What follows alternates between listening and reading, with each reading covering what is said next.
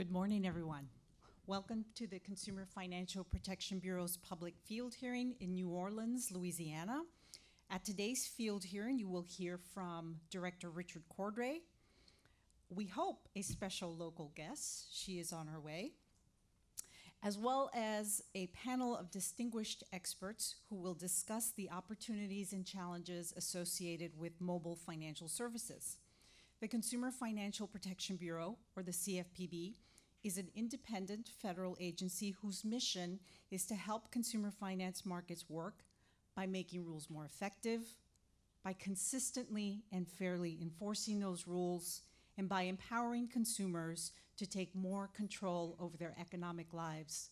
My name is Ixta Martinez. I'm the Associate Director for External Affairs at the CFPB.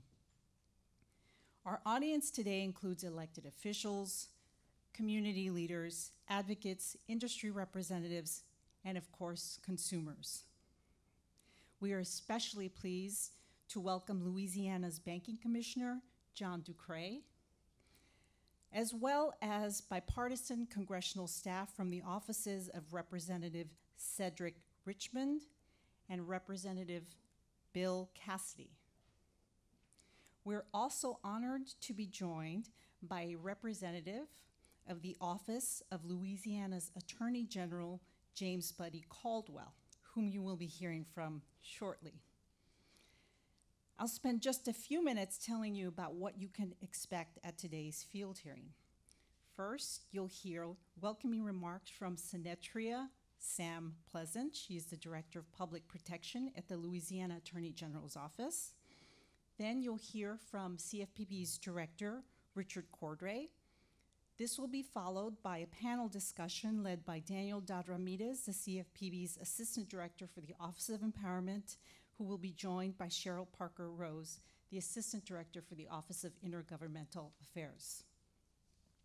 Following the panel discussion, there will be an opportunity to hear from the public. Today's field hearing is being live streamed at consumerfinance.gov, and you can also follow CFPB on Twitter and Facebook. So let's get started. We have with us a very special local guest. Her name is Senatria Sam Pleasant. She's the Director of Public Protection with the Louisiana Attorney General's Office. She is a former criminal prosecutor. Please join me in welcoming Senatria Sam Pleasant.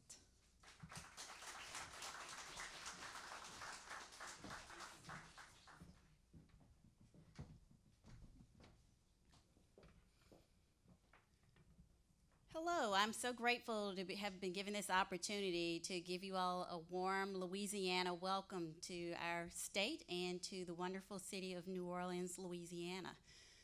On behalf of Attorney General Buddy Caldwell, I'm Sam Pleasant, and I do want to apologize for Attorney General Caldwell that he was unable to be with you this morning and personally welcome you. So I have some blue suede shoes to fill. I don't know if you know, but our Attorney General is a big fan of Elvis, and he often does impersonations and shows as Elvis. So I'm not wearing blue suede, but I'm going to try to fill those shoes for you this morning. It is so wonderful that the federal government and states can work together. I know in the past a lot of you realize that we've been at odds with one another, but this is a new era in terms of fairness, transparency, and also protection and accountability for actions. So it's really important that our local, state, and federal agencies continue to work together as a team. Buddy Caldwell likes to mention how he was a football player and a baseball player at Tulane University here in New Orleans, and he often views his staff as a team. And you would probably think as Attorney General that he is the coach. However, the constituents, the public, and our clients, the state of Louisiana, is actually the coach, and Buddy is our quarterback. So we all work hand in hand to pass the ball, guard, and tackle, and get the ball moving in terms of protecting citizens, particularly of the state of Louisiana. And when needed, we do join with other agencies, such as this great agency, to protect the public, particularly in the financial and consumer-related areas. So at this point, I would again like to extend a warm welcome and let you know that you do have a friend, a partner, and a teammate in the state of Louisiana, and we look forward to our continued growing close relationship with one another to protect the citizens not only of the state of Louisiana, but of the United States of America. Thanks.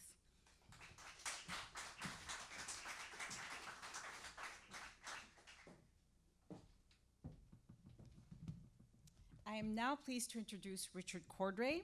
Prior to his current role at the, pardon me, as the CFPB's first director, he led the CFPB's enforcement office. Before that, he served on the front lines of consumer protection as Ohio's Attorney General. In this role, he recovered more than $2 billion for Ohio's retirees, investors, and business owners, and took major steps to help protect its consumers from fraudulent foreclosures and financial predators. Before serving as Attorney General, he also served as Ohio State Representative, Ohio Treasurer, and Franklin County Treasurer. Director Cordray?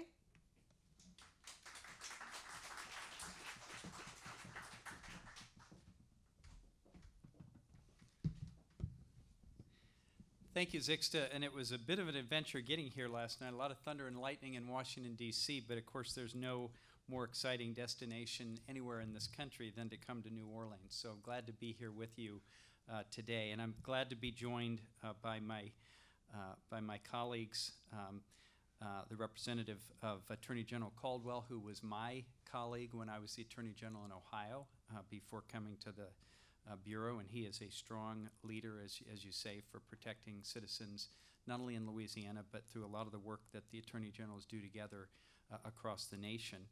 And also Banking Commissioner John Ducret, who I've come to know through a body in Washington known as the Financial Stability Oversight Council, which I sit on and which he is involved with, and is working to try to make sure that the financial system is safe and sound, and we don't go through the sort of tragedy and pain and dislocation that we've seen with the financial crisis just a few short years ago.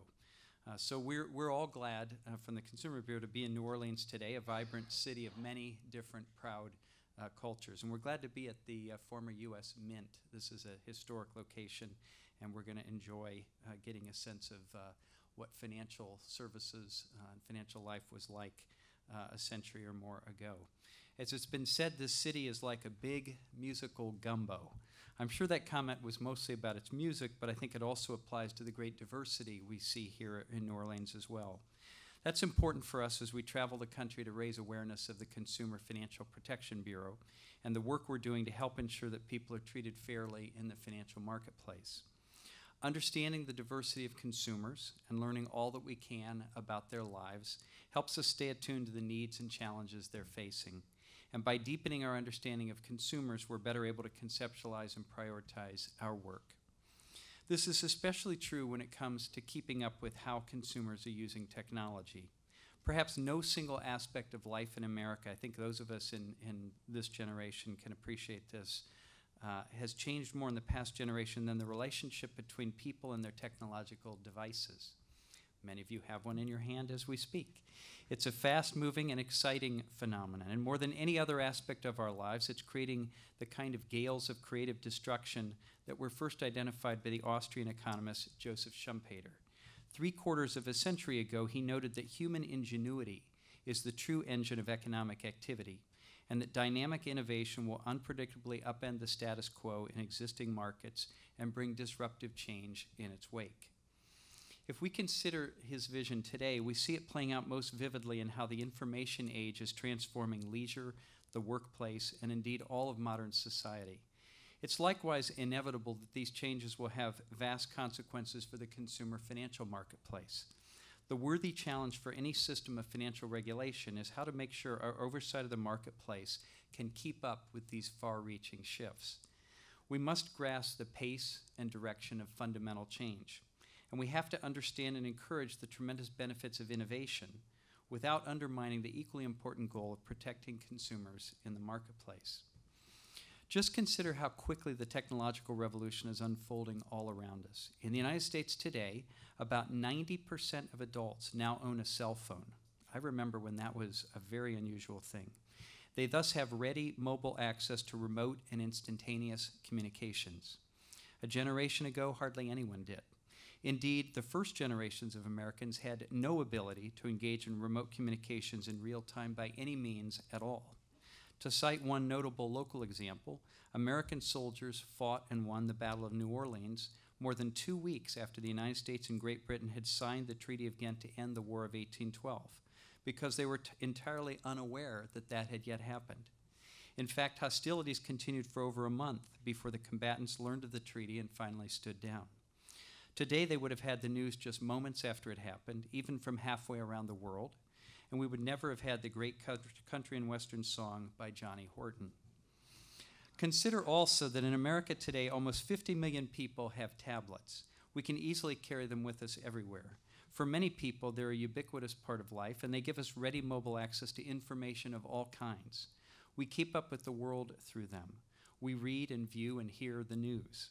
We reach out to friends and family by text. We take pictures and listen to music. And smartphones now represent a merging of these technologies.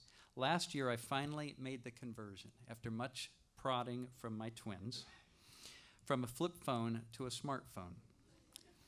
A little late, I know. Now all the answers to be found anywhere in the world are readily available at my fingertips or the sound of my voice. Look around any room, including this one, and you'll find that the single most knowledgeable thing in the room is no longer a human being, but any one of the smartphones in their pockets. One significant growth area for mobile devices has been in financial services. By accessing the internet, downloading certain applications, or using text messaging, people can now complete most of their transactions and a great deal of their financial management by using their phones and other mobile devices. Consumers are using their devices to pay bills online or send funds to other consumers or businesses. More and more, they're engaged in mobile banking, using their phones as tools to access their existing accounts at a bank or credit union or some other type of financial institution. One study by the Federal Reserve found that 1/3 of cell phone users and more than half of smartphone users are using mobile banking services. And according to one independent researcher, approximately 74,000 consumers per day began using mobile banking services last year. In this modern age where people can manage their money on the go, there's a great potential to provide access to more consumers and allow them to take greater control of their financial lives. At the same time, using mobile devices for all sorts of banking services can make some transactions cheaper or faster or both. But we need to make sure that the legal and regulatory framework can keep up effectively so that all consumers can remain protected, whether they're opening their wallet or scanning the screen on their smartphone. Our colleagues at the Federal Deposit Insurance Corporation and the Federal Reserve have already done laudable work in this area. Both have taken important steps to address the subject of mobile banking. Today, the Consumer Financial Protection Bureau is issuing a formal request for information that touches on a wide array of issues related to mobile banking and financial management services. We want to know more about how emerging technologies are affecting the opportunities and challenges that consumers are facing.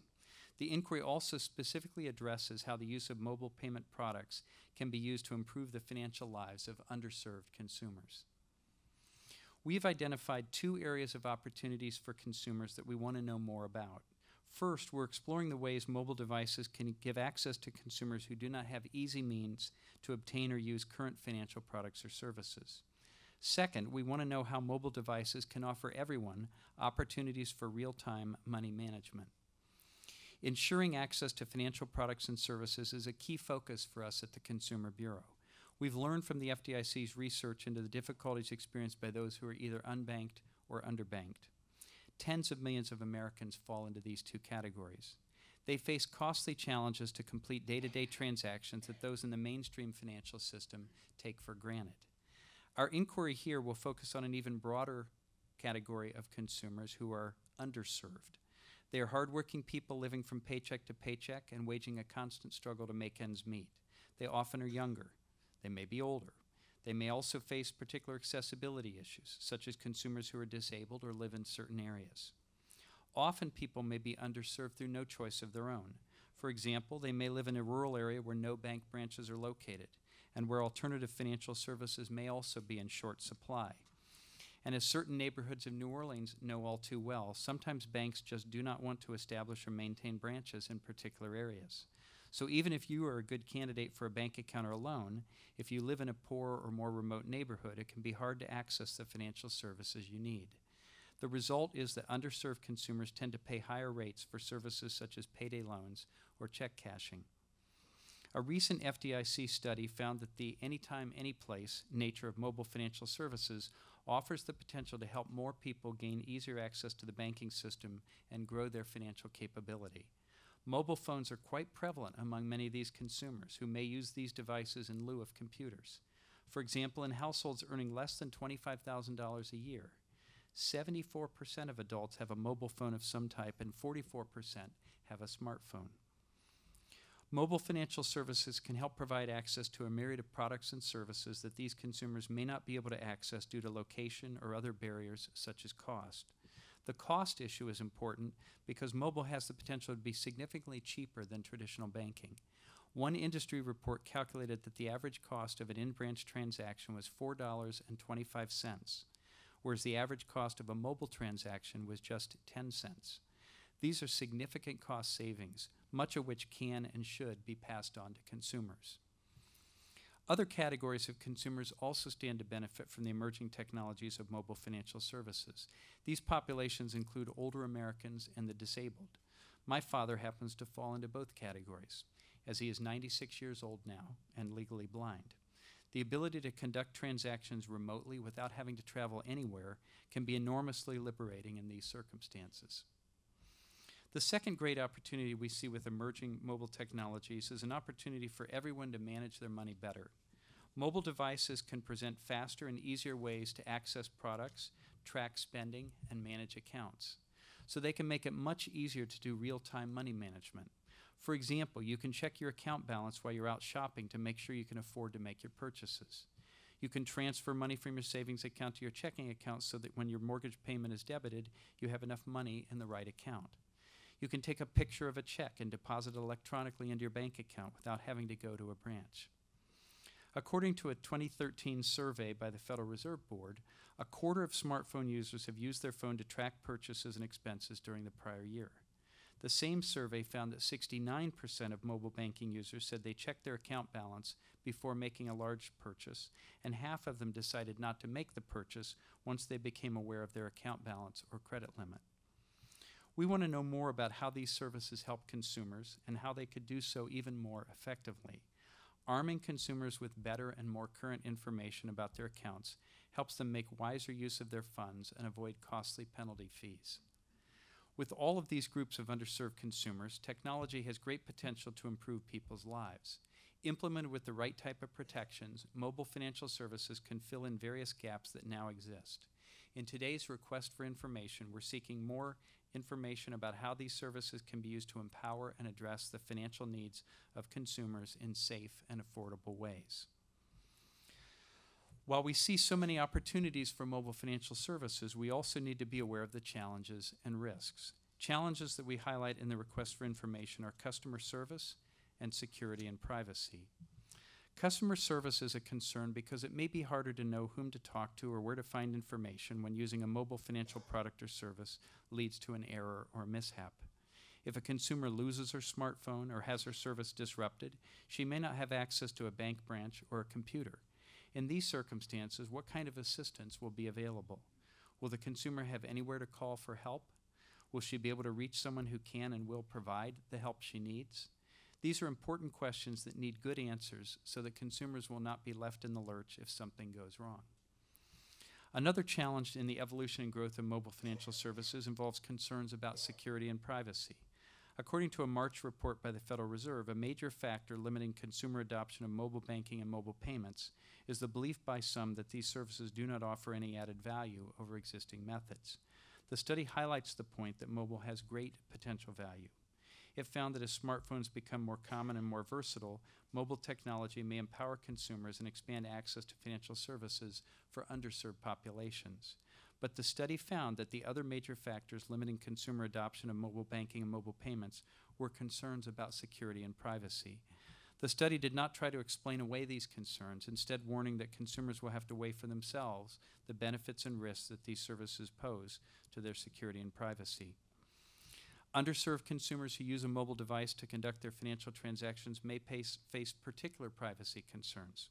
It's critical that they be able to protect their personal financial information, but if their device gets stolen, all of this information could be endangered. So we're seeking information on any additional protections that consumers may need when they lose their device or if they lose access to service on their device. We're also seeking to learn more about the kinds of information companies are collecting on consumers, whether that's being disclosed to consumers, and how the information is being used for low-income consumers in particular. For example, we want to know if low-income consumers are getting the benefits of better-priced products. And we want to know if providers are using their data to target them for higher-cost products, which would keep these consumers stuck in the same vicious cycle of tricks and traps that the Consumer Bureau is working hard to stamp out in the consumer financial marketplace. In addition, we're exploring whether data breaches are more common on mobile devices as compared to traditional computers. We also want to know how consumer use may be inhibited by these security issues and how it may affect wider adoption of financial products and services. On all of these issues, we're seeking your perspective at today's field hearing, and we will solicit public feedback through the more formal process that I've already described. In these ways, you will help us decide how we should focus our efforts to better serve and protect consumers. As New Orleans native Wynton Marsalis once said, we always hear about the rights of democracy, but the major responsibility of it is participation. So we hope that as many people as possible will take part by responding to our request for information. In the meantime, consumers should take all the necessary precautions when they use their mobile devices to do their banking or conduct financial transactions. On this point, today we're issuing helpful tips for users of mobile banking and mobile financial services.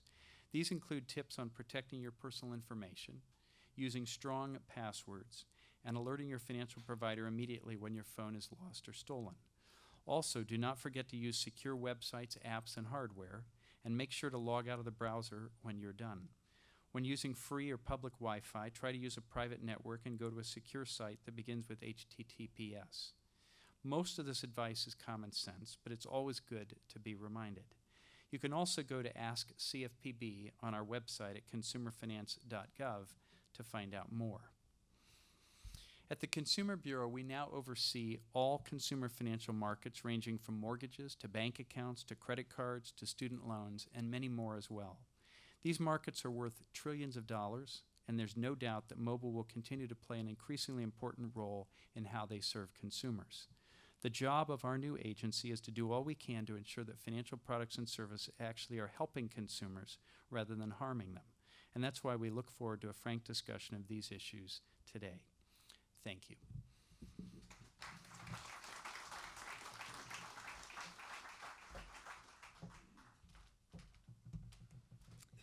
At this time, I'd like the panelists to please take their place on stage, and while they're doing so, I'm going to introduce them. The staff panelists include Daniel Dodd Ramirez. He is the Assistant Director for the Office of Empowerment, as well as Cheryl Parker Rose. She's the Assistant Director for the Office of Intergovernmental Affairs. Guest panelists include Steve Straight, CEO of Green Dot, Ed Sivak, Chief Policy and Communications Officer with the Hope Enterprise Corporation, Josh Reich, CEO of Simple, Carolina Hernandez, Executive Director, Puentes New Orleans, Reverend Dr. Willie Gable, pastor of the Progressive Baptist Church in New Orleans, and Joe Valenti, Director of Asset Building with the Center of American Progress. Danielle, you have the floor. Great, thank you. Good morning. Good morning. My name is Daniel Dodd Ramirez. I'm the Assistant Director for the Office of Financial Empowerment at the CFPB. This is the part of the CFPB that focuses on low-income and economically vulnerable people. We estimate that this includes as many as 100 million people who are either at below twice the poverty level, who are either at or at below twice the poverty level. Many of these are unbanked or underbanked, as Director Cordray mentioned, have thin or no credit files, have little or no savings, or otherwise do not have access to affordable credit and financial services. We want to go into the world of mobile with our eyes open, but we also want to explore the potential that this has for consumers and potential to make it cheaper, faster, and more convenient for everyone. In particular, it can provide benefits for the low income and underserved. It can help low income consumers to access and manage safe and affordable products and services, which it can help them to move up the economic mobility ladder to measurably improve their financial lives. Mobile also has the potential to save consumers time. Time is especially valuable, especially precious for low-income families that may be without reliable transportation, or they may live far away from a financial institution, or they are trying to manage multiple jobs and household responsibilities. We would like to help consumers navigate the mobile marketplace. Financial services and products are complicated enough as it is.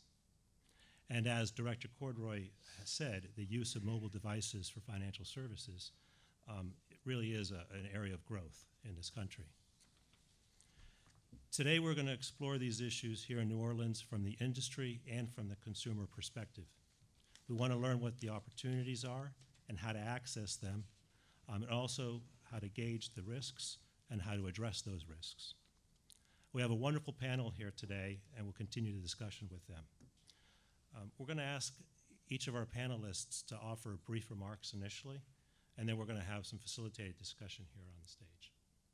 So why don't we start with Steve, and then we'll go right down the line, and then afterwards we'll go over to Carolina and go down the line. Thank you very much. And in the spirit of the session, I've made all my remarks on a mobile phone, an old one, but a mobile phone nonetheless, so I don't have any paper in front of me. So my name is Steve Street, and I'm the CEO and founder of a company called Green Dot Corporation. Green Dot is a bank holding company which is regulated by the Federal Reserve, and our bank subsidiary in the holding company also regulated by the state of Utah, DFI. Our mission as a company is reinventing personal banking for the masses. That's the mission you'd see painted on our walls and on all of our letterhead.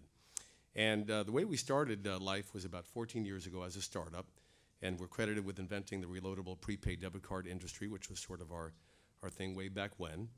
And also the Reload network that services those cards so you can put money onto those bank accounts.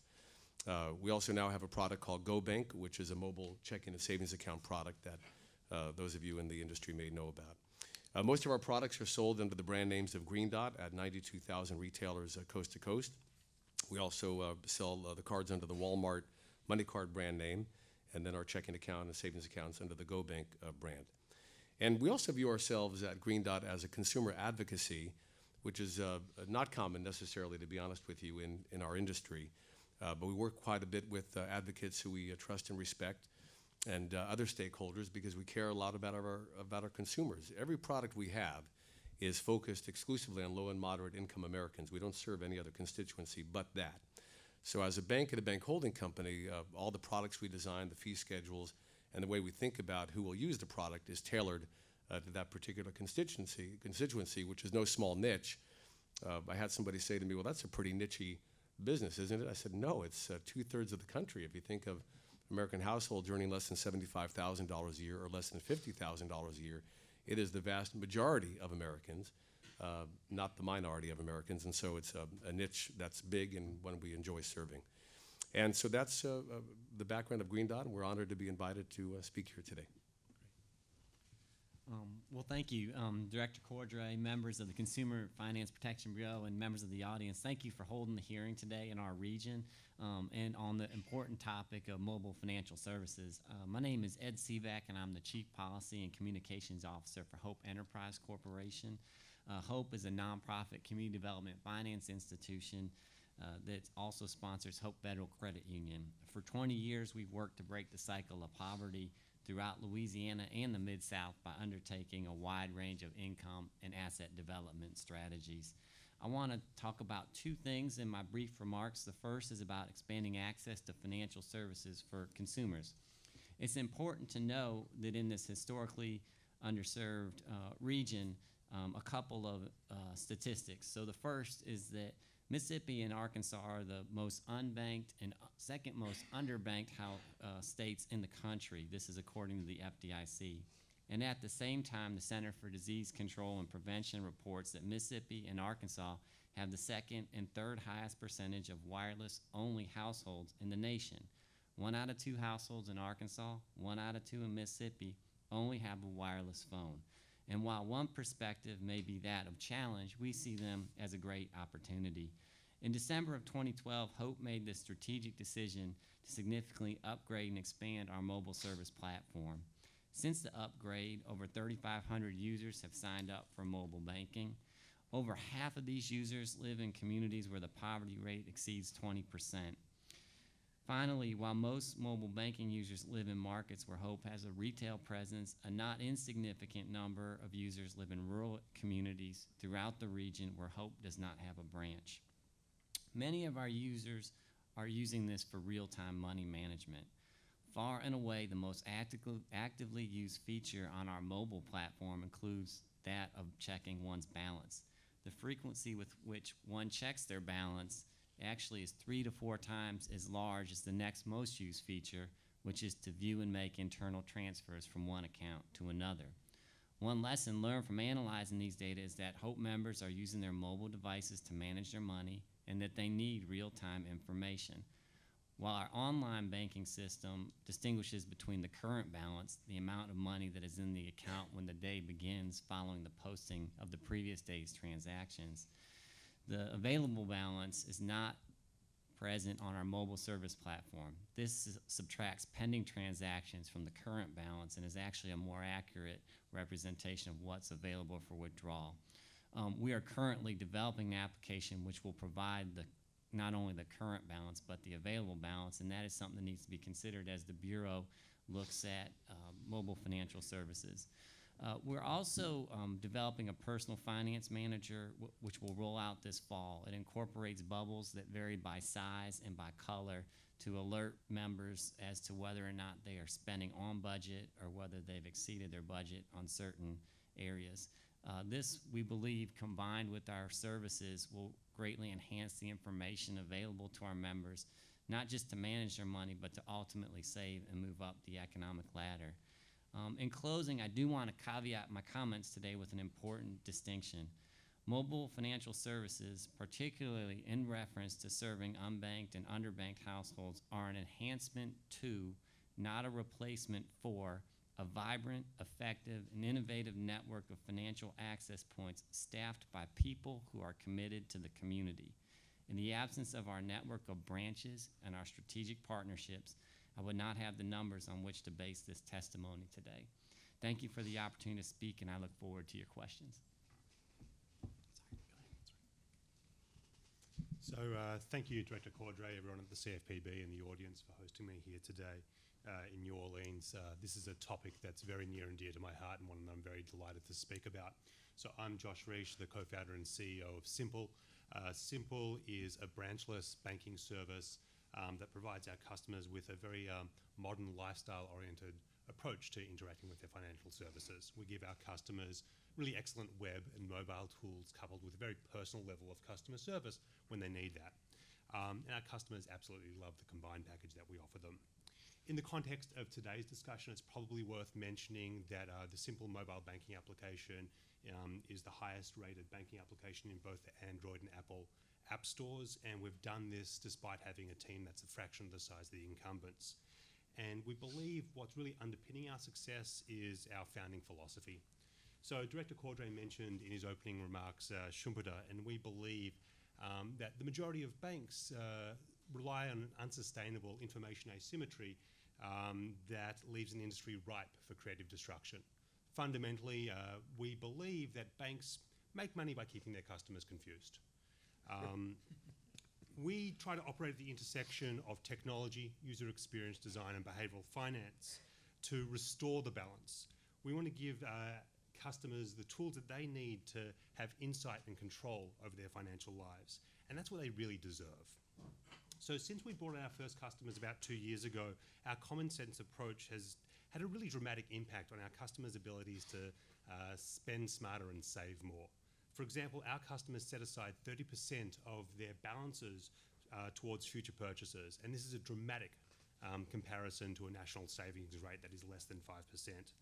This is really empowered by our goals feature, which is designed for how people think rather than how banks work. We recognize that modern consumers carry two things in their wallets, or in their pockets, their phones and their wallets. instead of making customers do mental arithmetic and giving them the current balance, Simple leverages mobile as a means to provide them with what we call a safe to spend balance that immediately tells them how much they can safely spend today without hurting themselves tomorrow. And there's a real-time metric that takes into account how much money they have, how much money is coming in, and what they'd like to achieve with their future goals.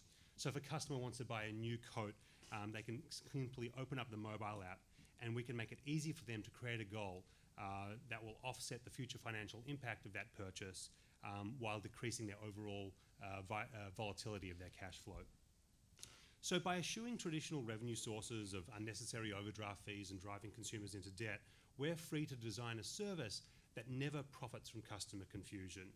And at the end of the day, this leaves our customers happier. And this happiness is reflected in the fact that most of our customers arrive at Simple through word of mouth. And that's a rare phenomenon in a world of glitzy and often unethical bank advertising. And it's something that we're proud of, and it's something that fuels our growth. So we've just entered an exciting phase at Simple with our acquisition by BBVA. This new partnership gives us access to a wider portfolio of financial products, so we can expand our philosophy from just a checking and savings account into improving people's relationship with their money in a way that fits naturally with their digital and mobile lifestyle. Carolina? Good morning. Thank you for having me here today. My name is Carolina Hernandez. I'm the Executive Director of Puentes New Orleans. Born and raised here in New Orleans, Louisiana. Puentes New Orleans was created in 2007. We were created basically to serve the Latino community. I've been a board member of Puentes since 2008, and I just recently transferred into the position of Executive Director. We create access to assets for the Latino community and with the Latino community. We do that through leadership development, civic engagement, economic asset building, and policy and advocacy. Today I want to talk about the work that we do around economic asset building. We do that through two different programs. We try to get Latinos into homes as first-time homeowners, and we're currently doing that with a holistic approach of making sure that they understand how to manage credit, how to manage their finances. We have a great mentor right now.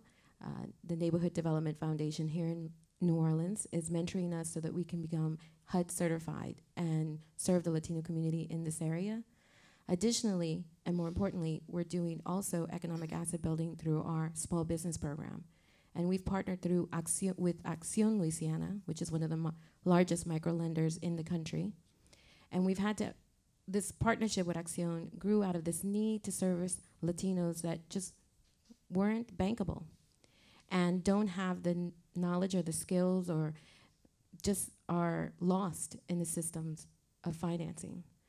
And a lot of that confusion is around language access. And I want to hone in this one point about language access. As an example, Home Depot and Walmart figured it out really quickly that without addressing language access, not just for Latinos, but for all limited English proficient communities, it hurts your pocketbook. And so I ask that when you're thinking about consumers, you think about limited English proficient communities, like the Latino community here in New Orleans. We advocate for them to learn English, but they are a financial machine, and they all earn lots of money, and they can spend it, and they can save it, and they can invest it. And as an organization, we are trying to educate them, empower them so they can do all those things. But it would make our job easier if more companies understood the need and the sensitivity culturally to address the needs of limited English proficient communities. Thank you. Good morning. My name is Willie Gable. I'm the pastor of Progressive Baptist Church, a member of the Center for Responsible Lending, faith-based roundtable, and the Louisiana Coalition for Responsible Lending. First of all, we'd like to thank the director and CFPB staff for their commitment to these field hearings and for graciously hosting us, and I hope that we've hosted you as well as you've hosted us in your offices and the work that you've been doing. The Center for Responsible Lending and the Louisiana Coalition, though we focus primarily on predatory lending, payday lenders, and consolidated debt. We're concerned about consumer protection in terms of financing in all areas, particularly in this area of mobile banking. Online banking has been around, but mobile banking has not reached the masses of those in our particular context yet. The challenge has been the information being readily available and the education that's necessary to be provided to the members of our context in terms of the importance of using mobile banks. We think that there's great opportunity for mobile banking for our context, for those in low income areas, but we believe marginal education, constituents with marginal education, it's important that we provide some context for them to learn and to operate and to use mobile banking. One of the great opportunities, however, that we do see on the horizon, and that is those who, and we've watched this nationally through our National Baptist, but through other faith-based coalitions, that those young people, we find those young people who are 5, 6, 7 years old, who have smartphones now, though it's a challenge right now, even with the marginal education in the future, they all will be using mobile banking. That's a fact that we see. And to that end, the faith community is attempting now to gear up to not only fill the gap with those individual seniors, as Director Cordray said, and those right now with marginal education, to assist them in understanding how to utilize the mobile bank, but also to create opportunity through financial literacy programs, which we have in our churches to assist the upcoming generation of young people and young adults and utilizing this opportunity. So we look forward to the discussion that is to ensue, and hopefully we'll get some great answers. Good morning. I'd like to thank Director Cordray and the CFPB for inviting me to speak here today about mobile banking. My name is Joe Valenti. I'm the Director of Asset Building at the Center for American Progress in Washington, D.C., and my work focuses primarily on policies that expand access to the financial system for low and moderate income Americans. And I do believe mobile banking can be a successful approach to reach the underserved if done right. First, a few statistics. Approximately 28% of American households either lack bank accounts, a group known as the unbanked, or are underbanked, meaning that they have accounts but are not fully integrated in the financial system. Instead, they're relying on non-bank financial services, managing their money by going to check cashers, purchasing money orders, paying bills in person. Now, here in Louisiana, those numbers are far higher. 42% of households are either unbanked or underbanked, including over 200,000 households in the state that don't have bank accounts at all. At the same time, cell phone availability has increased dramatically over the past decade, and I know Ed already pointed out some of the CDC statistics.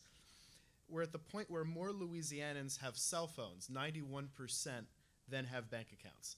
And in a report that we released last year, we pointed out that this makes Louisiana one of 7 states and the District of Columbia in which cell phones are more prevalent than bank accounts for adults.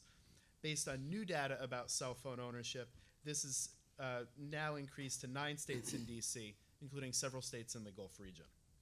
As traditional banking has become less accessible and convenient due to branch closings and other nationwide trends, mobile banking is an opportunity for consumers to better manage their money without needing to rely on bank branches. Perhaps the most significant development is remote deposit capture, the ability to deposit a check just by taking a photo of it with your smartphone camera.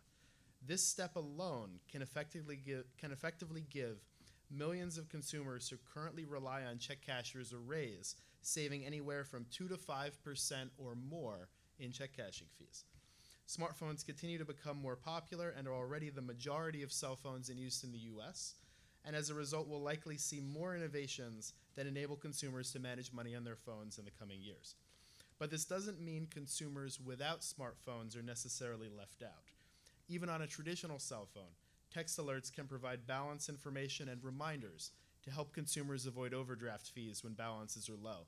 And that's an important tool when the median overdraft fee nationally is now $35. And one pilot in Philadelphia has taken text alerts one step further.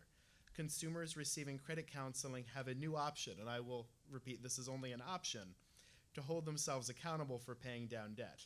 If they miss a payment, their family and friends can receive text alerts too. So there is no shortage of creativity in the development of mobile banking tools. I think the question is how we manage this creativity and make sure that it is best harnessed to reach the people that it needs to reach. Thank you. I'm looking forward to your questions. Thank you.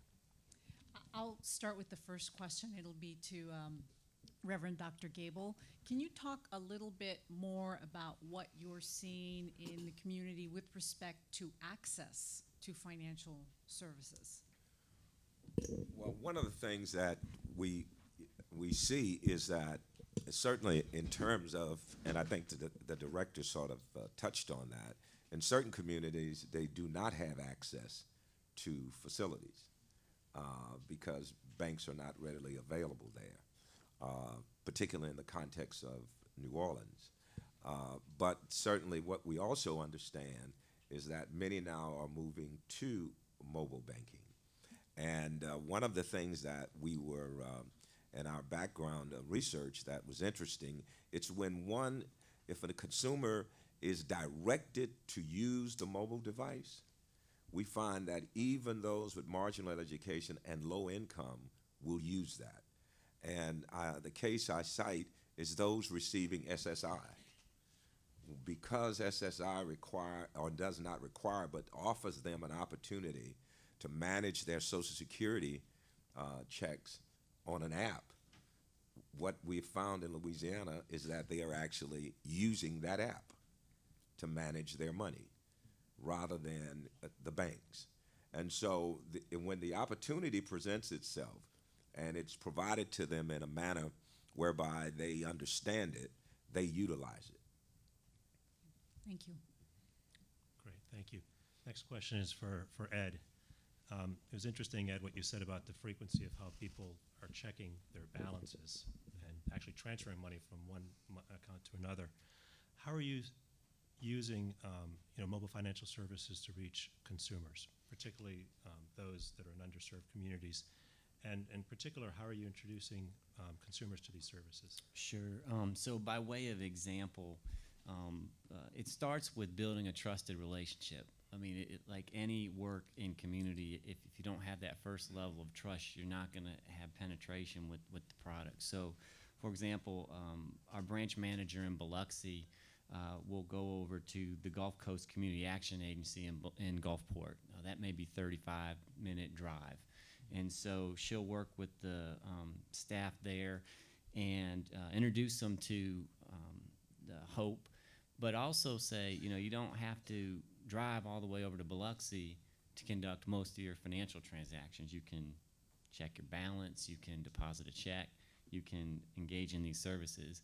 When that relationship is built up, that's when you see people starting to adopt the service. And I think that goes back to my point of that it begins with having people who are active in community, who have relationships built on trust.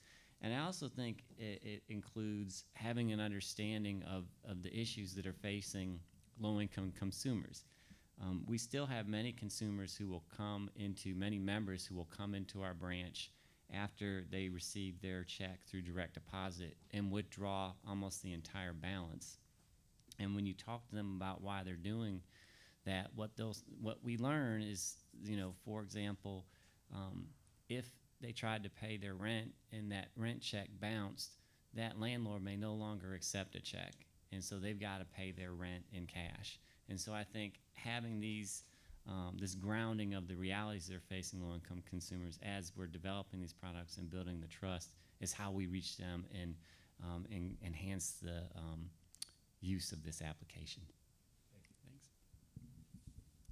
Josh, my question is to you, and I'm also going to have a follow-on to the first part of it. What goals are your users most interested in, and what do they find most helpful? Is it real-time savings information? Is it building up a savings balance? And the follow-on question is, have you added features as a result of consumer demand and interest? Sure. So I think at the end of the day, customers, really our customers and everyone's customers, want to worry less about money, and that concern manifests itself in multiple different ways. People turn to the simple application because we're known for the features that you've mentioned, like real-time access to your information and goal saving. But the way people worry about money is presenting money in many ways, and one of the things that we really pride ourselves on, I think, leads to sort of the brand that we're building, is the way we listen to consumers. When you look at the marketplace and the competing offerings from larger banks, they provide very rudimentary functionality, and we think there's a very wide field for innovation.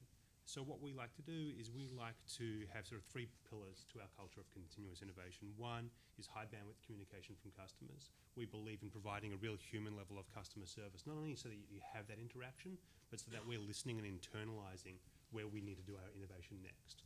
We also like to provide our employees with a great deal of agency to solve problems and respond quickly. And we like to have a culture where we are transparent and trusting of each other. This allows us to, I think, to the second part of the question, continually iterate on the things that we build. Technology allows you to hear from a customer and within weeks have a solution in their hands. That would be very difficult to do in a traditional branch network or in a traditional organization. And mobile and technology in general is one way of making that happen. Thank you. Next question is for Carolina Hernandez. So Carolina, you talked about some of the barriers that are around limited English proficiency challenges earlier. What other barriers do underserved communities face in the financial services marketplace? And the follow-on to that is, could the increasing prevalence of mobile financial service devices help to address some of those issues? Thank you. Thank you, Daniel. Although the United States is ever more closer to a majority-minority status, new research noted in a study recently released by the National Council of La Raza, the National Urban League, and the National Coalition for Asian Pacific American Community Development indicates that communities of color face considerable challenges in meeting their needs in today's financial services marketplace. The report focused in places with large communities of color, for example, Chicago, Houston, and Southern Florida. Findings showed many commonalities across all these communities surveyed. For example, although 81% reported they have either a basic checking or savings account, 42% said they had no idea how to raise money to cover a major financial emergency, indicating they are low in savings, which indicates they're low in savings. Also, nearly 20% remain unbanked and are outside the financial formal economy, which they rely on alternative financial services, which we've all discussed today, such as payday loans and pawn shops. They also prefer the bank in person rather than using online services. And that goes back to just being culturally relevant. Even though most of them own smartphones, and they own smartphones primarily because they want to communicate to their families outside of the country, so they need World Connect phones. They prefer positive, culturally relevant customer service at physical branches. And many indicated that they turned to friends and family for advice around finances, and only 13% had ever used a professional finance advisor.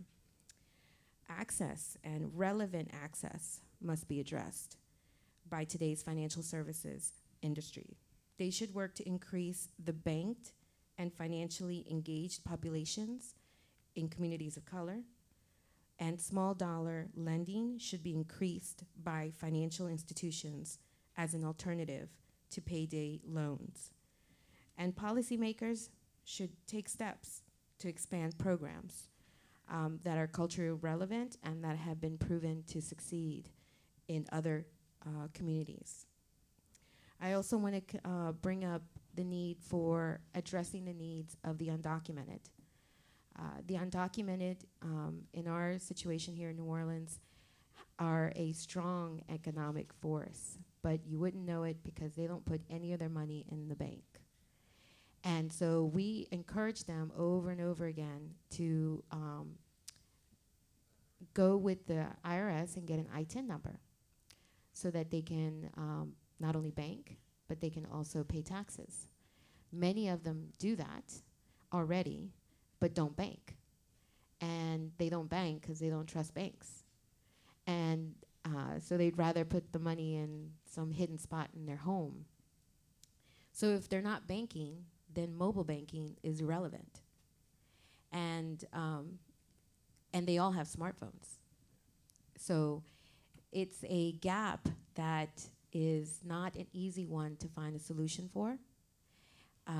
And one of the things that we're doing at Puentes is that we've decided to create a series of free workshops on a monthly basis to just run down the basics of what it is to bank, what it is to take out an ITIN number, and to ease their concerns about banking. And we do know through our home ownership program and primarily our small business program, it takes a lot of one-on-one time. An information session is just the beginning of that conversation. And we do a lot of free technical assistance with every single person that comes through our doors, because if we don't do it that way, they will not follow through. They have very few examples in their circle of family and friends. So therefore, even though I'm Latina and I'm from New Orleans and I can speak to them in a culturally relevant way, that isn't always enough to convince them. And so I emphasize again the need to consider all the services and products that are developed and produced, and particularly policy that is designed to address services and products, that they take into account that cultural relevance that is needed. And it's hard to measure, but there are groups like Puentes, like ourselves, and other groups throughout the country who are doing it. Thank you. I have a question for Steve Straight with Green Dot. Yeah. So Steve, it seems as though we are developing a narrative which shows that use of mobile financial services and products could be a game changer for consumers. And if that is the case, I'm curious, what has surprised you the most about how consumers are using their mobile financial services? Well, it's a good question. And first of all, when we talk about mobile banking, I'm not even sure our customers would respond if we asked them that. In other words, if you were in a focus group and you said, hey, everybody, do you do mobile banking? I think you'd have a lot of confused looks. If you said how many people access their bank account information online, everybody would raise their hand. And the fact that a mobile app is something internal to people who work in technology, the consumer just thinks about it as going online. And they go online with whatever internet appliance is nearest to them. And it could be a Samsung tablet, it could be a Galaxy 3 or like whatever it is Josh is using, it could be whatever else it is, you know. And they just want to access that information as quickly as possible. So they're not thinking about banking in terms of mobile versus online any more than you may have watched CNN or something flying in, but you may not remember if you saw it in an airport TV, the back seat of a JetBlue airplane, or your home flat panel. All you remember is the content. Content is king. In banking, it's the same thing. Content is king. The fact that you happen to access it more easily on a mobile device is just the fact that broadband is more present and more people have mobile devices. So anyhow, that's a weird answer to your question, but that's one of them. And the reason that's surprising is when you launch a website that is easily viewed on a mobile device, you just see the usage of it skyrocket. More than half of all, and we do millions of online hits or whatever you call it, to people who get their account information on a Green Dot website. Now half of that is all on a mobile appliance. But if you were to ask that customer, are we doing mobile banking, they would not respond to that. If you said, do you ever use Green Dot online? Oh yeah, all the time. And then if you said, well, do you have that at a home computer or desktop? Well, no, this is my internet. I just go online here. What's interesting about low-income Americans is that that is their online appliance of choice, and that's why you see the proliferation of smartphones with lower-income people. If you are higher income, you have a desktop at home maybe. Maybe you have a big Apple thing you use for graphic design in another room of the house. Maybe this, maybe that, and then you have that phone. If you're a low-income person, that Samsung or that prepaid phone with that Straight Talk phone from Walmart, which is extremely popular. That is everything. That's how you make a call. It's how you text. It's how you do your homework. It's how you do your research. It's how you book an airline ticket on Southwest.com. And it's also going to be the way you get your account information on your bank account. But they wouldn't consider it mobile banking. It's just the world of the internet. So we do have apps, but increasingly most of our investment goes just into having a great online site that is easily read from a small screen, for lack of a better. If my technology folks were here, they'd be cringing. I'm sure I'm explaining it wrong.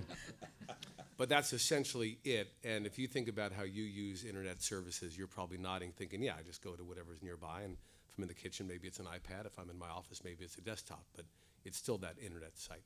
So, but that's what's been most amazing to me is how readily people adopt mobile technology for anything and everything you'd ever do, not because they view themselves as techies or wizards or anything like that, just because it's the nearest thing you have near you to get your information. And the nearer and faster always wins. It always has in life, and it always will.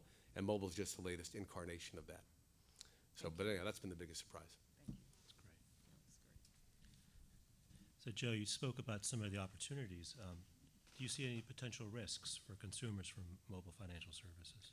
So there are three risks. The first is, I'm actually going to borrow Steve's content is king piece and say that the disclosure tools that we currently offer on paper, the disclosures that consumer advocates have always felt so strongly about, don't always carry over to the mobile environment. And one really good example is the credit card reform that Congress passed in 2009, which mandated that on all of your paper statements, the credit card company needs to tell you how much you have to pay each month in order to be debt-free in 3 years. And recent analysis showed that this one provision on the statement saved consumers $71 million a year just by giving them this guideline. Unfortunately, at least a third of all Americans don't get their credit card bills in paper form. They handle their credit card bills online or on mobile. So they're missing this information. And consumer disclosures must really be adapted for the mobile tools. Having the funny-looking QR codes and having web links isn't really going to suffice, but it's also an effort to make it understandable, again, to deal with this small screen issue. Second, I think we have to deal with data security, both perceived threats and real. There's no clear chain of responsibility when mobile financial products fail, whether it's with the device or the network or the bank or even which regulator is in play. And about 40% of all consumers surveyed by the Federal Reserve have reported they're just not sure whether mobile banking is safe or not. And I think having a clear way to address this risk and to clear up this risk would be a major step forward. Consumers should not be liable for unauthorized charges, and they should be able to safeguard their data if their device is lost or stolen. And then the third risk is we have to be sure that mobile banking products are banking products first and not the other way around, that they're based on underlying regulated and insured devices.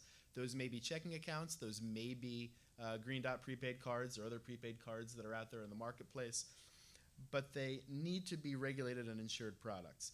No killer app should be circumventing regulations if our objective is to expand access and build trust. Instead, mobile financial tools should be building off the regulatory platforms that are already in place to make sure that we can protect consumers from abusive practices. Thank you. Been a great conversation. We have one final question for all the panelists, and we'll get started with Carolina and then just go down the line. I'd like to hear from you all what you think the opportunities are for the use of mobile financial services in reaching the underserved. Basically, the way I see it is the opportunity is that most of the families that we serve in low-income communities and immigrant communities don't have a computer or a laptop or a tablet. So the only thing they have is that smartphone. And so if there's a way to figure out how to get them more comfortable in using mobile banking or some sort of finance mobile service, I think that would be a huge win for everyone. And doing it relevant to them culturally and in their language is one way to do that. And I agree. I think that for our context and for our community, the opportunities are grand and glorious. And I would suggest that there would be a massive .gov educational push, a major PSA program that comes out on the TV, the cable, that speaks to this issue, and sort of gear the individuals and instruct them to explore. Now, this is once vetting the process, as all has been stated, and making sure that we have it in a nice way. But I think that's one thing that we can have that, and that certainly will help the churches, because as we continue with our financial literacy programs, and as you produce the information that we provide, we can actually do the hands-on. But I think a massive PSA program would certainly help. I would agree about the opportunities, and I think there are two important and overlapping groups that mobile is particularly well suited for. One is people, as we've discussed, who may not have banks available in their communities. The other is for people who just don't like banks or don't want to deal with banks. And if you look at the FDIC numbers of who is unbanked and underbanked, part of it is this comfort factor or dislike of banks more than anything else. But I think mobile is also the missing link if we want to make electronic payments and direct deposit and all of these other trends work. I remember it was about a year ago, I was in a store looking at different board games that are available, and they're all the different varieties of Monopoly. And I didn't know that there was an electronic banking Monopoly where every player has a debit card, and the banker just rings everything up on that, and there is no cash. And the more that we're moving away from cash for purposes of safety, for purposes of convenience and access, we need new tools, because envelope accounting and the other financial education mechanisms that we have haven't necessarily migrated over. So mobile is really a missing piece to making other financial system trends work better for those that really do need a little bit of extra help. Steve? Mobile banking has great opportunity for underserved and any kind of customer. But at the end of the day, it's still a bank, so you still need to get that customer comfortable with enrolling in a bank account and providing a lot of personal details and being validated for their identity and all the things that banks have to do under law, and as they should do, to make sure that the customers who they say and all the things that go into it. So that, I think, really is still going to be the hardest part. Whether or not they access it through a mobile device or a desktop or at a drive-through teller or whatever it might be, it's still fundamental that we have to get people comfortable saying, hey, here's a bank you can use that you can feel comfortable with, where your money's safe, but here's an easy way to understand the fees. And money is very cultural. You bank the way generally your mother and father banked, and they bank generally the way their mothers and fathers banked. And money is a very, depending on the culture, a very inside the house, very, I don't know how to describe it, it's a very intimate discussion with the family, really. It's right up there with religion and mom's favorite recipes. It's all up there. And you may find that certainly in the Latino community in Los Angeles, where we're based, and everything else. It's very common. So the biggest issue isn't mobile versus something else. The biggest issue is, hey, banks are okay, they're safe, they're not going to hurt you, and you can understand how to use them. Having said that, there will always be a percentage of people who will never go into any kind of organized governmental institution and provide all that data. That's just the way life works. But to the extent you can get people in the door and make them comfortable with using a bank account to begin with, and then say, hey, look, you don't need to drive to the branch, and now you can do this here, and this is an easy way to pay your sister or move money over here, then it can get more warmer, if you will, in the consciousness of the likely consumers. And I think what the Reverend said is right about that getting the word out, I think, is probably 8/10 of the battle. And I think because capitalism creates lots of companies with great ideas like Josh's companies and so many others, once the word gets out, people will jump to fill that demand from the customers. But generating that demand, I think, is a big challenge that we all need to work on. I actually think one of the most promising opportunities is through strategic partnerships with community-based organizations, with historically black colleges and universities, with churches, with organizations that work with and have members that are very engaged in the lives of the underserved.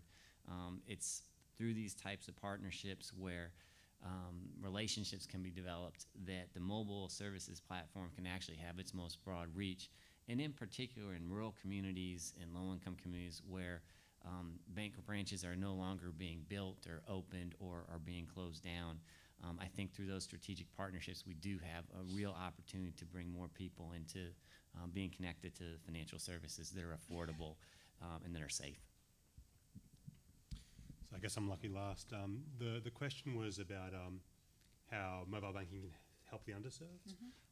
From our perspective, I really think most consumers or all consumers are underserved with the mobile banking solutions that are on offer today. And I think this speaks to the long history of banks' relationship with technology. Banks have historically and continue to underinvest in R&D to adopt new approaches. That's not surprising when, as I said in my opening remarks, banks make so much money from customers not understanding what's going on. You know, mobile is about real time. Mobile is about giving you access to information. When you profit from overdraft fees, you have no incentive as a large organization or a large bank to invest in that platform.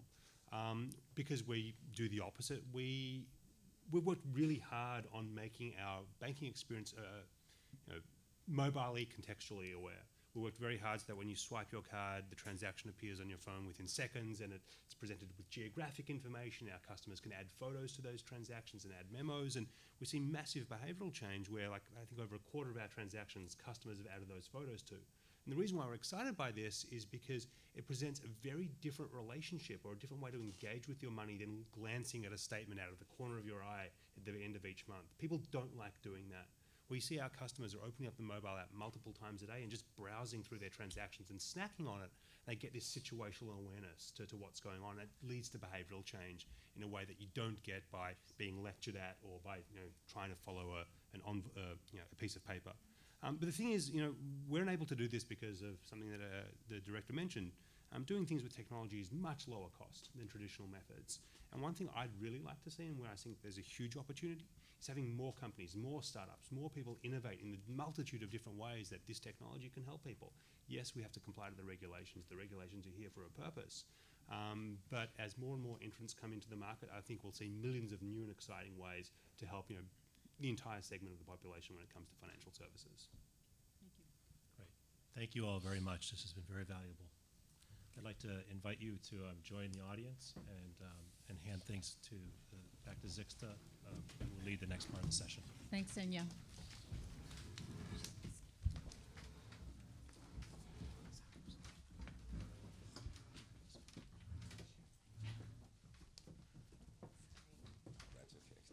It's now time to hear from you all, the public, and a number of you have signed up to share some comments and observations about today's discussion. The open mic portion of today's field hearing is also an opportunity for the CFPB to learn about what's happening in consumer finance markets in the state of Louisiana and throughout your communities. Each person who signed up to provide testimony will have 2 minutes to do so. And what we hear from you is invaluable. We want to hear from as many of you as possible, so I encourage you to please observe the 2-minute limit so that as many folks as signed up to share their observations and comments have the opportunity to do just that. Our first public commenter is Mr. Bob Blair. Someone will bring you a microphone. She is right behind you. Thanks, Kale. My name is Bob Blair, and I formed a corporation called No Truth in Lending.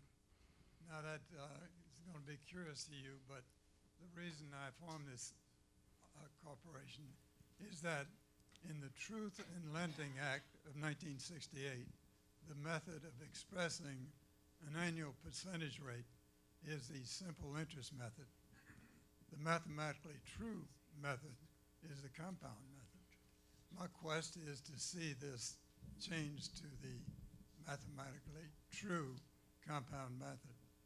The reason I found this method was wrong, in 1974, while taking a finance course, I found the author had used the simple interest method in expressing the 2%, 10 discount as a annual percentage rate. So I wrote him, and he said, yes, I was right that it is the compound rate method. He was instrumental, he said, in forming the 1968 formula. And they had used the simple interest method because of the cost of computing. What he meant back in 1968, there were very few computers that had compounding. On a punch card, you had to add a double asterisk to make a compounding. But now, on each one of your phones, you have compounding. So my quest is to see that is changed. Thank you, Mr. Blair. Stacy Sauce.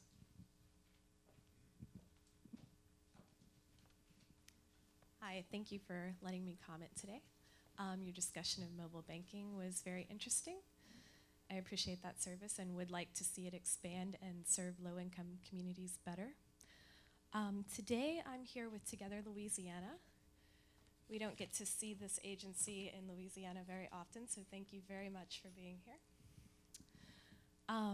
I was one of hundreds of Louisiana citizens who went to our state legislature during their past session several times to talk to them about payday lending in Louisiana. I testified in 2 committees about my family's experience with payday lending. I helped out a family member who is low income, lives in an underserved community, and doesn't have a lot of education. He took out a $350 payday loan, and because of the kind of work he does, working in local shipyards and doing landscaping work, somewhat seasonal work, it was hard for him to just go in and pay that back 2 weeks later. But he went in and paid $55 every 2 weeks in fees and interest. Over many months, he had paid back more than $600, and not one penny of that money had touched the original principal of the loan. And I saw this and I was like, what is going on? How can this possibly be legal? I went and paid the balance, started looking into it more, found out that our state legislature, due to the lobbyists from the payday loan industry, had exempted this industry from our state usury laws and from our state loan sharking laws, which is what shocked me. You know, I thought you couldn't charge this kind of interest and get away with it, but they do, and they're expanding. New payday loan businesses pop up in lots of communities across Louisiana, and it's becoming a bigger problem. Payday lending is the perfect storm of unfair lending practices, and we saw a bipartisan group of our legislators take a stand for real payday lending reform. Early in the session, when legislators were hearing the merits of the issue, there was almost across the board support for reform. And then the payday lending industry hired 55 lobbyists to fight a single reform bill in the Louisiana legislature. To see the influence of money on the political process was truly sickening to me. Legislators who had formerly expressed support began to flip-flop. It was hard for me to have faith in our democratic process. And when this happens in Louisiana, and our legislatures refuse to act, I'm hoping that the federal government can step in and do something about this problem. Thank you, Ms. Sauce. Thank you. Claudia Hawkins.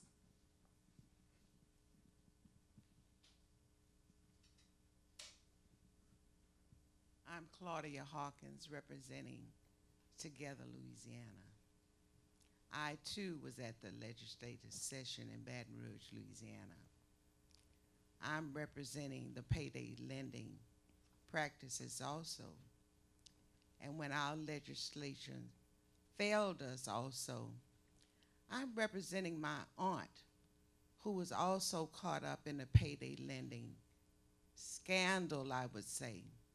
She frequent the payday lending places, and she got caught up so bad that she frequent these places about maybe 3 times a year maybe, and went to maybe 5 places.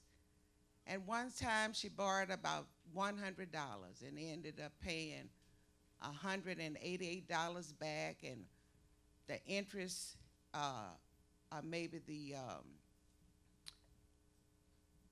NSF charges that she paid on this $100 ended up being maybe $280 some back from all the from the bank. So we petition the legislative to no avail. So we are here today in front of this panel to see what we can do down here in New Orleans today. Thank you so much. Thank you, Ms. Hawkins. Edgar Cage.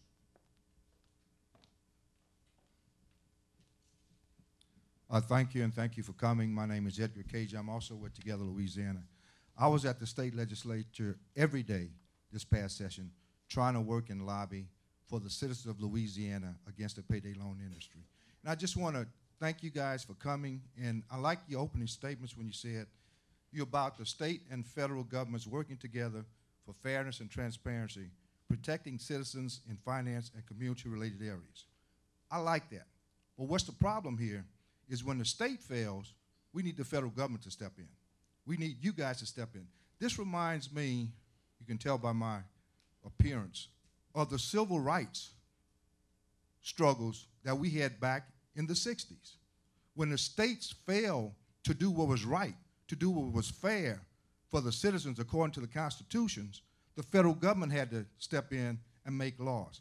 And that's what we need. That's what we're demanding now, because not only Louisiana, you have people all over this country, who are affected by this payday loan industry.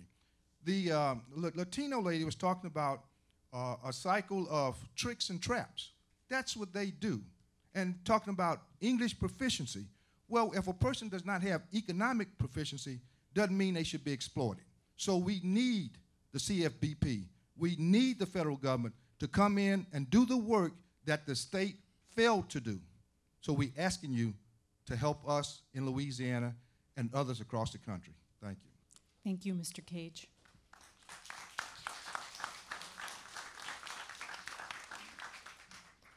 Charles Barnes. Afternoon, everyone. Hi, Charlie Barnes. I am community manager of Gotta Use It. Gotta Use It, Inc. is a local New Orleans-based digital media template design firm. Now, currently, myself and my team are in development of a template, or if you would, recipe for an online application that enables communities to make better financial, to enable their neighbors to make better financial decisions. So what this, what this particular project does is it is a license to a recipe that builds an application that enables a community to map each and every single ATM, bank branch, and local credit union within their communities, and on a separate screen list them from cheapest to costliest, with, of course, all the payday lending services and check cashing counters listed at the bottom. The assumption behind this particular project is that people face barriers to healthy financial decisions, whether be they practical or, in most cases, emotional, fear-based,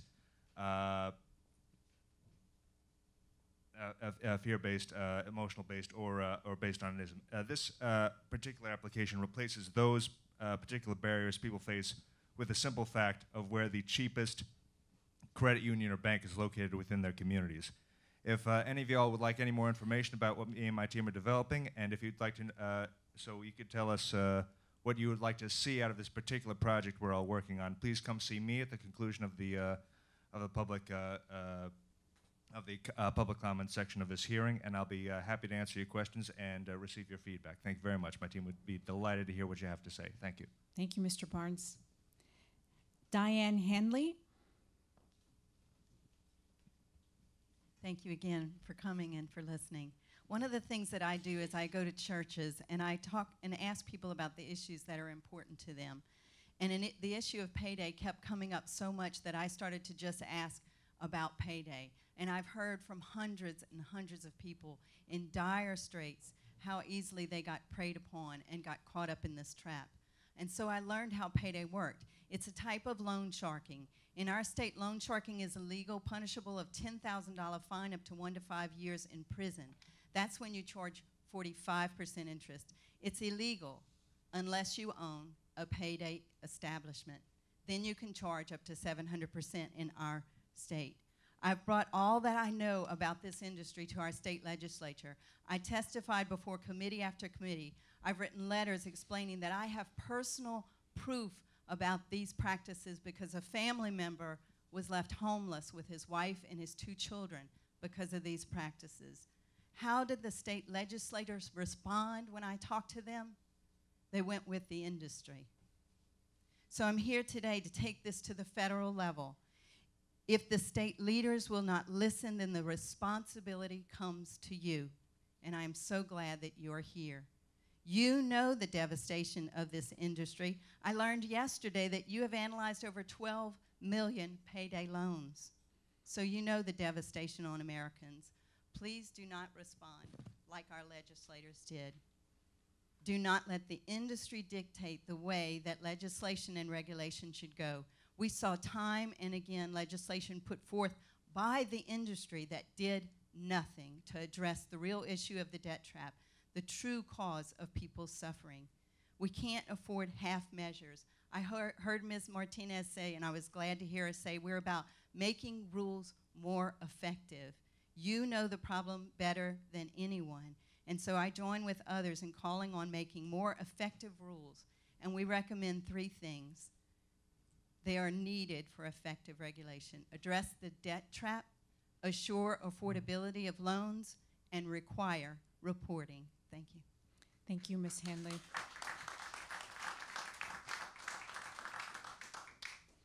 Marie Brown.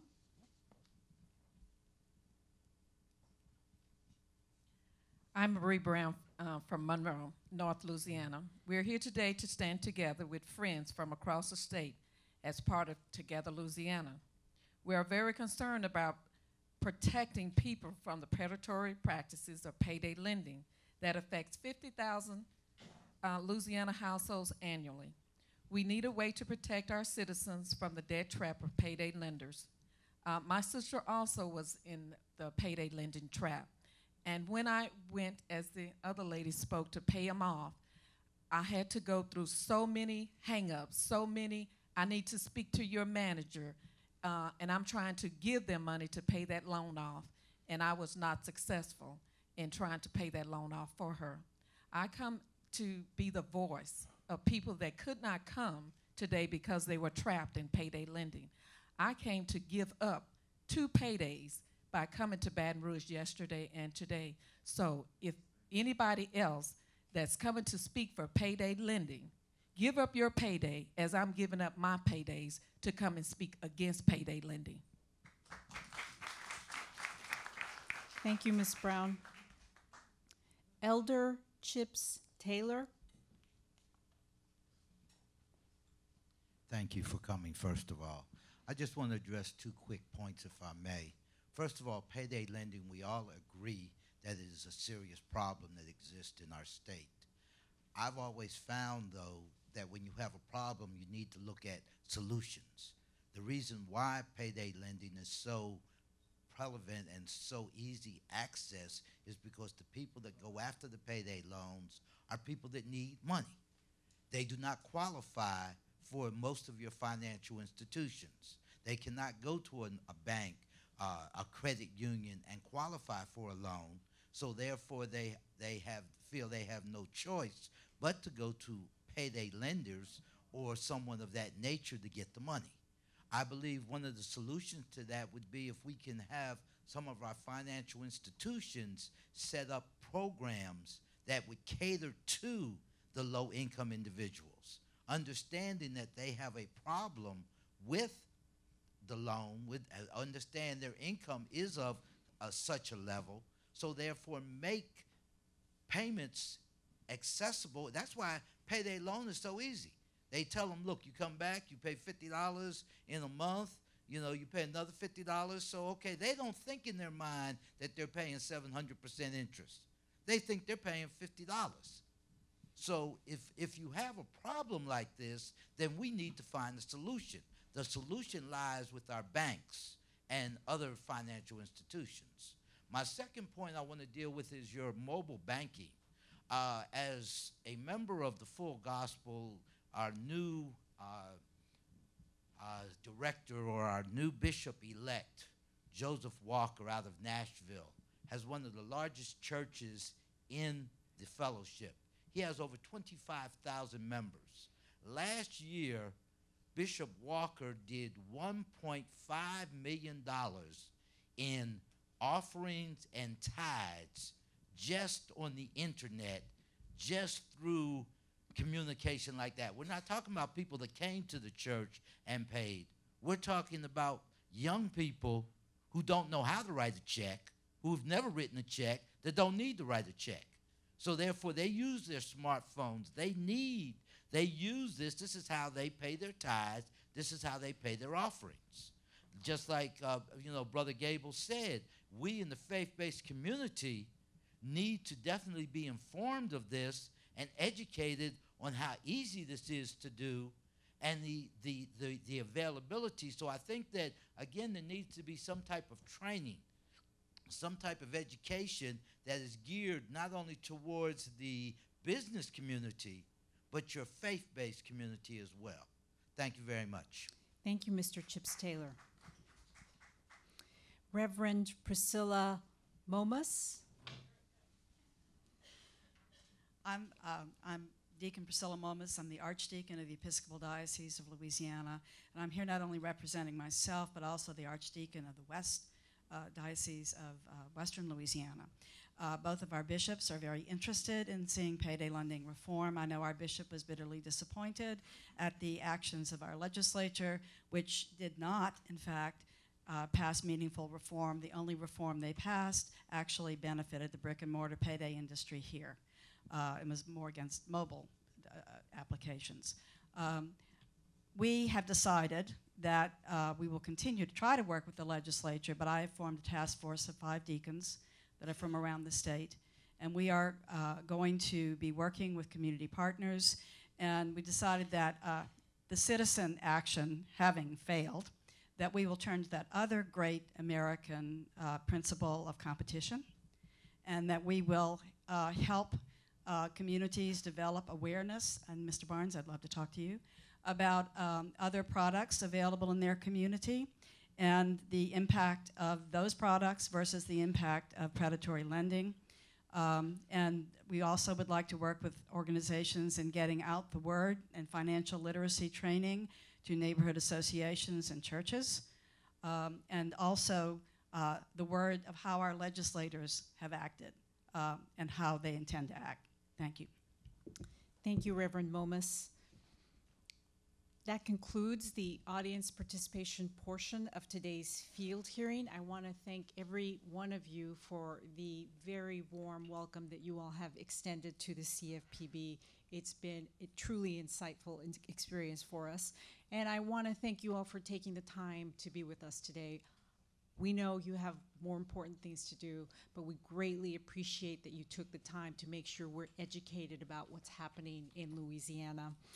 I also want to thank all those who joined via live stream at consumerfinance.gov. That concludes today's field hearing at the Old U.S. Mint in New Orleans, Louisiana. Have a great afternoon.